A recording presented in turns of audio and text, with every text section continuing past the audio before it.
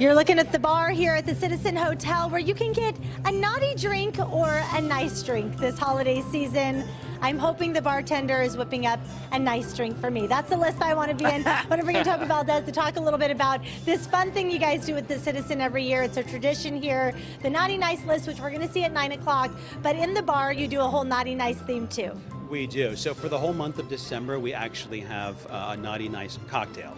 And this year we have two cocktails. We have, first on the naughty side, we have a double rum with kind of a buttered rum with an infused activated charcoal that goes into the drink. We have whipped cream on it, a little cinnamon stick on top. Very, very delicious. And that is a hot drink, and that's called Nature's Wrath. Nature's Wrath. Okay, Amy is behind the bar. I think she's coming on over to finish up the naughty drink first, right? This is the naughty drink right here? Okay, so this one's going to get topped off. Who back at the station should we save this one for? You don't have to say it out loud. Just think of it in your head. No, we don't. You don't have to say it out loud. You can take a shot right now. But the nice drink.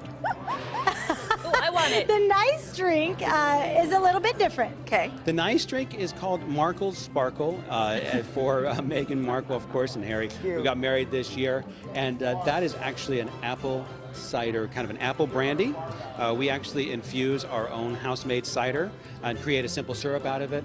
We add a little bit of, we top it off with a little bit of sparkling wine and a little lemon juice. Yeah, that one sounds more my style anyway, so I think I'm getting the nice drink. Yeah, no, it's a very, very refreshing drink. So you have a lot of fun over here at the Citizen during the holiday season. Everything's decorated so beautifully. The Naughty Nice list is getting unveiled at 9, so we're going to stick around for that. But it looks like Amy's about to whip up that next cocktail. This one for all the people that made the nice list. Any teasers for us before we see that list, what we can expect this year? You know what? I think we're going to see a lot of things that some people expect and some things that people may have forgotten about. You know, the list is created from a variety of things that have happened throughout the year.